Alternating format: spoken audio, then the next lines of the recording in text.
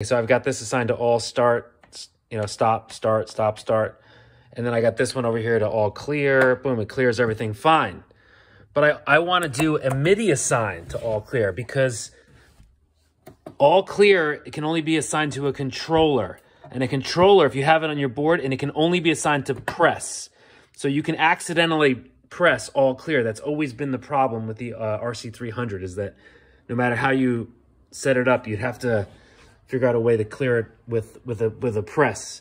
This one, you can do, I can assign this to be a long press to send a MIDI signal. So I want to do long press, MIDI signal in, and then make one of the assigns. I want to go assign, you know, to on source is MIDI, you know, MIDI whatever, MIDI 20, like this. And then moment, right? And then I want it to be target. Target should be all clear. There's no all clear target.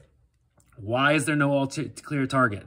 That needs to be put in. So just to be clear, as of right now, you can only assign controllers. You can assign any of these buttons or any of these buttons. These buttons. You can even assign an expression pedal, I think, to trigger an all clear assign. But if you have an external MIDI controller, it cannot be assigned to all clear. That's a huge glaring omission. Because with something like the MC8 Morningstar, you can make it so you have to do double click hold, and then you hold it down, and then it'll send a CC message that should be allowed to all clear everything. That's to prevent accidental all clears. Because all clear in the middle of a performance is a disaster. The RC-300, every once in a blue moon, I would accidentally all clear everything. Because with the RC-300, you have to use, I would use the memory increase, decrease. I guess I could still do that with this, but it should be easy. It should just be all clear. You know, hold this down, boom, CC message, assign to, all clear, boom, done.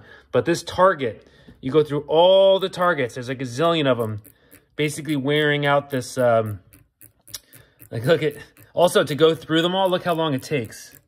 It's crazy. You're gonna wear out that attenuator knob, but hopefully you don't have to set it up too often. But look at this. I mean, I'm so happy that there's tons of things, but in about 10 seconds of setting this thing up, I realized two major ones that are missing right away, which is crazy.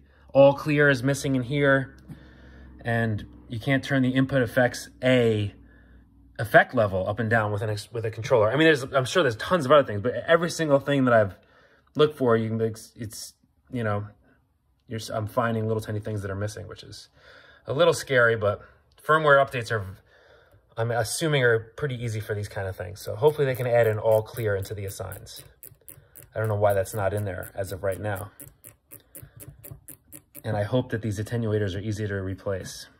Another very important thing is these three buttons up here are the most valuable for assigns, because they have the lights. Okay, so this is important. This is the thing that I discovered. I don't know what I'm going to do with these three yet. I had them as undos for a while, because on my other board I have three undo buttons for the 3 tracks, track 1, 2, 3, track 1 undo, track 2, track 3 undo. And it gives you a little cue. It gives you a little green light when there's something in there, and then when you undo it, it turns red. So that's very valuable. This zone is extremely valuable. So you have to pick wisely what these three, what those three controls are going to do. So you don't want to waste them, because they have the visual cues, and they have the very expensive, nice knobs that should last forever, I hope. And then you can use the external controllers all over the other place and MIDI stuff for other things, but it's very important to use these for the most important things. You want to get the most bang for your buck, because they have visual cues with the lights. That's another important thing I figured out. Using the lock is very important. So you can lock these controllers, knob locked, unlocked. That's very important. So as of right now, I have these set to my 3 track levels. You know, and I usually keep them around 85 or somewhere around there, not 100. Just, I haven't, you know, I'm just setting it up now, just figuring out how I want it to be. And then maybe display mode, you know, I don't know, but I think I'm just going to leave it as, what was it, track status? Yeah, loop track. Yeah, loop tracks is the way you want it. Yeah, loop tracks. Loop tracks is the only thing that matters because you get the pie chart. Here's what I mean about the light cues for this row up here, because this is an easy row to hit with your feet. So say you have a couple things, let's put a couple tracks in, you know, just put the lights in, and you're gonna get cues up top. See, now I've got, see, so this is gonna go boom, all the stop, start, but you got these cues up here. I believe I have this set as mark back, so that, oh yeah, that's mark set. There's mark back. That's mark record. But you get the idea is that you can, this is undo track 1, I believe. Yes, it is. And you can see how it deletes it, right? So then you go recording track 1, overdubbing. So now I've got this is undo. Boom, now you know it's undid in red.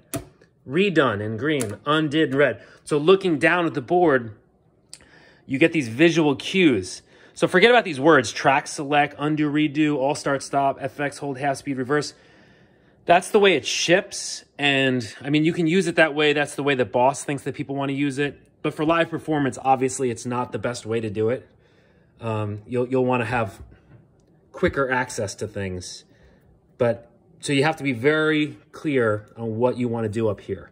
Up here is very important because you get the 3 lights. And look at, you get all these visual cues. You know, okay, that's the mark set. There's the mark back. This is, and I hold it down. It goes to record back.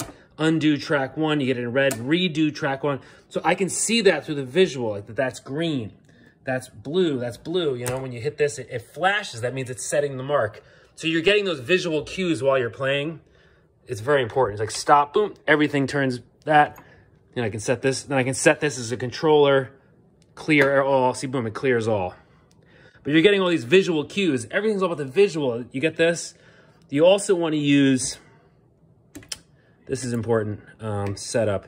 The orb indicator, you want it as tempo. And the loop indicator you want as loop. You can set it to beat or rhythm, or you can have the whole thing just flash as tempo, but loop is where it's at because you get the pie chart, the pie going around. Like, the pie is what it's all about. See, there's the pie. That's what you want with the center blinking. I mean, you can make the center so that it's, it just tells you what the status of the loop is. Like, it's overdubbing, it's playing, you know, it's recording, that kind of stuff. That's fine, but what you want is you want it to be, yeah, you want the orb indicator to be loop, no, tempo. Yeah, you want the orb indicator to be tempo and the loop indicator to be the pie. See, here's what it looks like when it's the beat. The beat's kind of cool. See how it flashes and then it shows you like, you know, that's 1 2 3 4 1 2 3 4 because it's set to 4/4. So it's showing you that that's the downbeat, the red.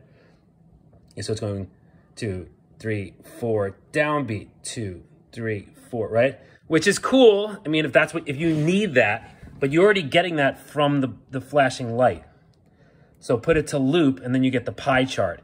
And then you can see how, so it's not making sense right now because it's a short loop, right? But if it's a long loop, here, let me clear all. I'll set up a quick drum beat. But if I record a long loop like this, right? It's recording a long loop, it's recording. I'm not even putting anything in there. But now it's gonna have a nice long pie. See, now you can see where you are in the loop as it goes around, which is very important. Unfortunately, there's no way to tell it when you stop to continue. It should continue showing you in yellow or blue or something. That would have been smart if they had asked me. Because a lot of people have made this point is that you want to know where you are in the loop, even when it stops, so that you can bring the loop back in. Do you see how the loop's there and it's going around? I'm gonna stop it. It's probably about here. It's probably about here. There it is. Yeah, it's there. But I want to know that. I want to be able to visually see where it is. And it's the same thing even with this. So look, it's when you stop it, it doesn't show you on the screen. It doesn't show you what that loop's doing. You have no visual representation. They bring it back in, boom, then you can see the pie chart. They should have left they should have had it so that this turned yellow or something. It changed color just to show you like, oh, you're not playing the loop, but it is still, see, watch, it continues. It's probably here, it's probably there, it's probably there. Oh, there it is, yep. It's going around, okay, there it is, stop. Okay, so I'm guessing it's here, I'm guessing it's here, I'm guessing it's here, boom. Yeah, it's there. But you can't see that when it's stopped. It just goes white. Because white means stop, right? Stop. Blue means there's nothing on there.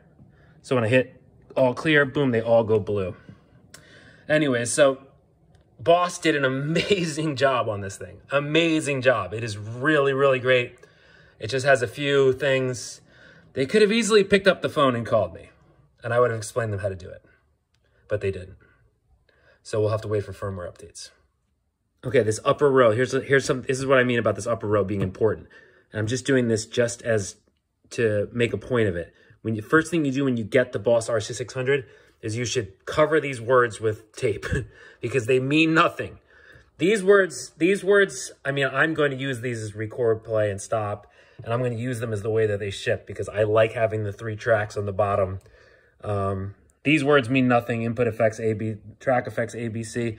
This stuff I'm going to assign to MIDI controllers and all sorts of other stuff because the customizability of this thing is what's important.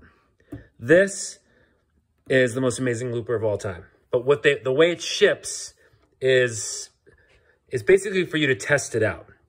They ship it with this being the all start stop button. You're going to assign these 3 to the most important things to you. And these 3 lights are going to give you cues on what you need to know in the assign function, in the controller, not in assign. You go to, whoops, wrong one. You go to control. To assign those, you go to control. So you go to mode 1. So this is pedal 1, 2, 3, 4, 5, 6. These are 7, 8, 9. So you go to 7. Here's 7. Track 7 I have as track, right now, just for right now, I have it as track 1, undo, redo. So here's track 1. Here's an overdub. And now when I click it, it's red. That means it's undone.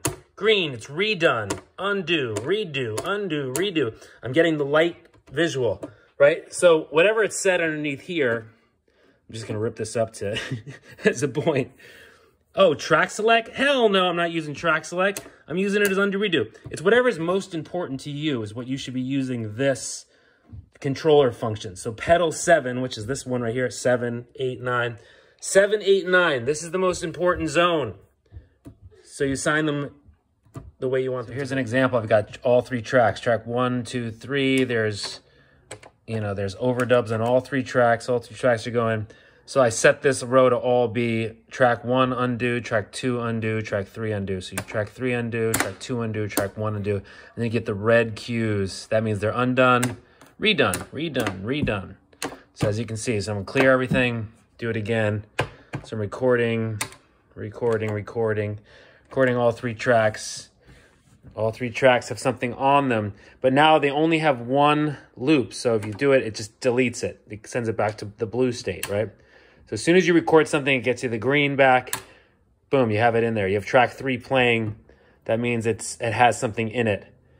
Now it's overdone. And I click this, and that means it's undone, red. So these are the visual cues that you get up here. Like I said, the words that were here, they don't matter. All right, so that concludes this video. Don't forget to like and subscribe. I'm going to do tons of in-depth analysis of this thing and little tips and tricks to figure out the best way to set it up. So see you on the next one.